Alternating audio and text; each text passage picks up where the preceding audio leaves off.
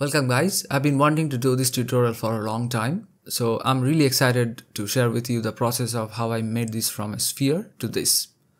So let's begin. Starting off with a sphere, extending the unmasked area in the side view for the jaw with the move brush. Hair is narrower in front and wider at the back.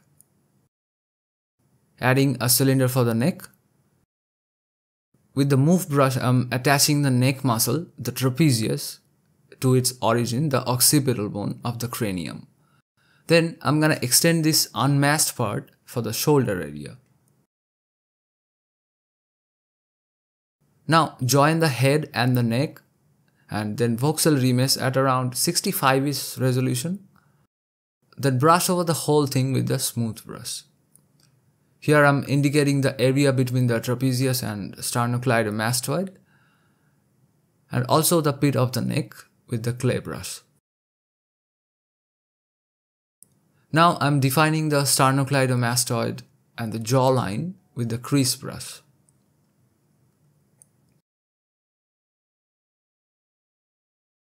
Adding some volume for the trapezius. I'm working more on the neck area at this stage, so I can focus on the face and its features during the blocking stage. I'm flattening a sphere with the gizmo tool for the ear.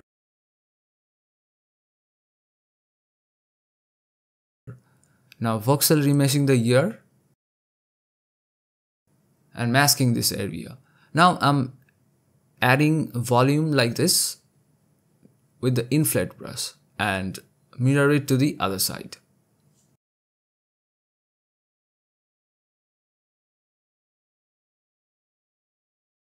The transition near the corner of the jaw is a bit smoother. Taking out some volume from this area with the clay brush to create a general base for the brow ridge and cheekbone. Adding the zygomatic arch with the clay brush.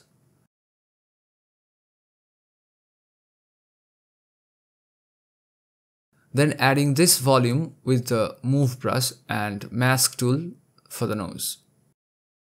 The position of the ears are very important.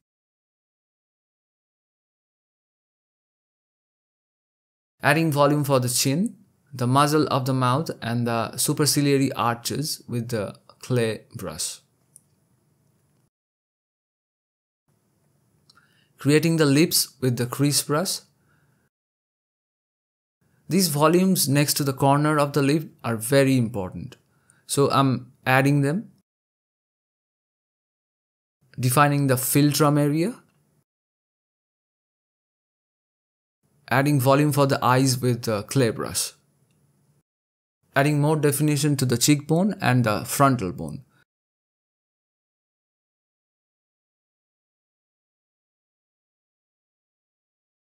Making the lower lip a bit thicker. Adding frown lines with the crease brush.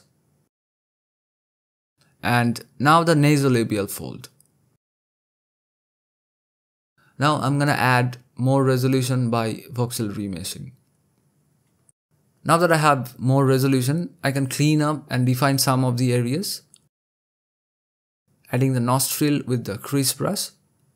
I change the matte caps from time to time to see and understand the forms in different lighting. So from here on you will see me changing matte caps.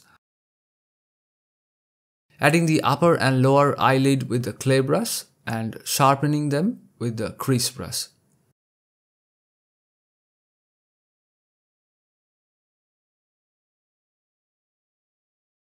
Here, some volume is needed for the eye cover fold and tear bags.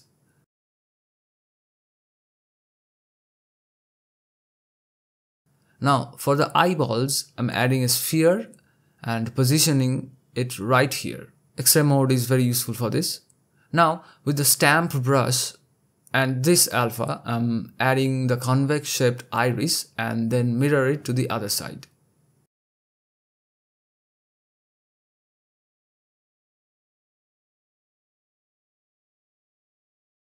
Now I'm tweaking the shape of the nose from profile view. clearly separating the forms of the nostril wings and the ball of the nose. This is where the lateral cartilages meet the alar cartilage, defining the bridge of the nose.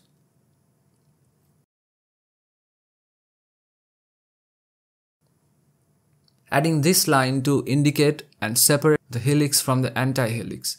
It looks a lot like a question mark. Inflate brush is perfect for creating lines that are not too sharp but deep, which is what I want to use here. Now I'm creating this depressed area for concha, reinforcing this area with a brush I've created. It's slightly different than the crease brush. I'm gonna make a tutorial on this later.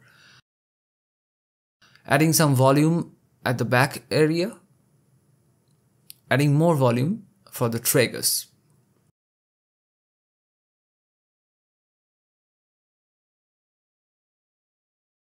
I'm smoothing out some areas here and there.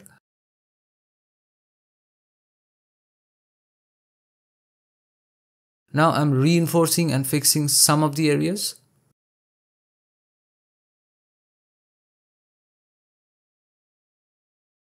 Like this pillar of the mouth, volume, adding details to the lower lip and defining the sternal head of the sternocleidomastoid. Now I'm adding more volume for the thyroid cartilage, and the one below it is called the cricoid cartilage.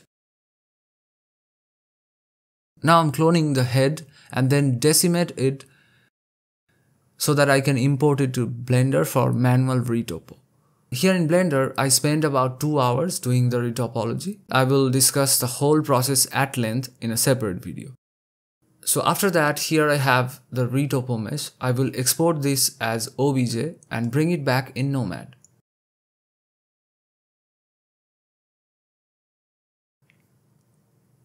I'm gonna rename it.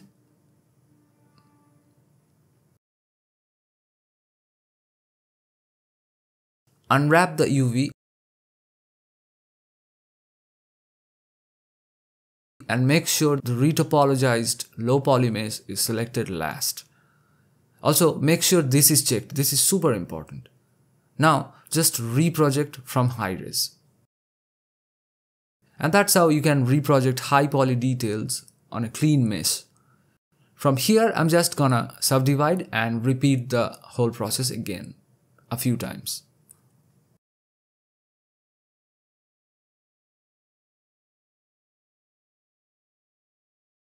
Now I'll introduce some large but subtle surface noise to break up the evenness of the skin in order to make it look more natural. Then I'm adding directional skin lines to areas like mouth, forehead, under the eyes, near the wing of the nose, etc.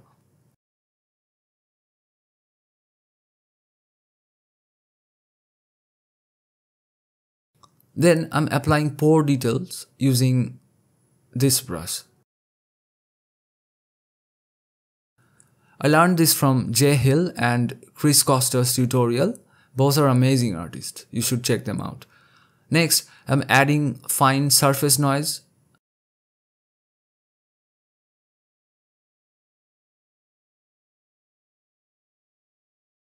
Adding more pores I handmade. Adding clogged pores and some general pores on the ball of the nose.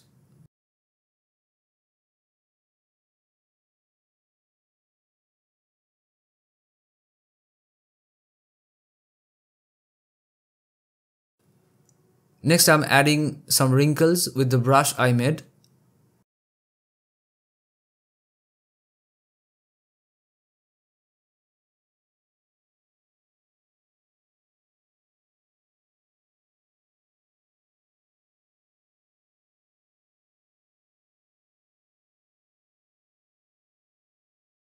I'm using tons of references.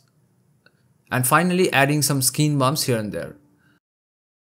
I hope you enjoyed the video. Subscribe for more tutorials like this, and I will see you in the next video.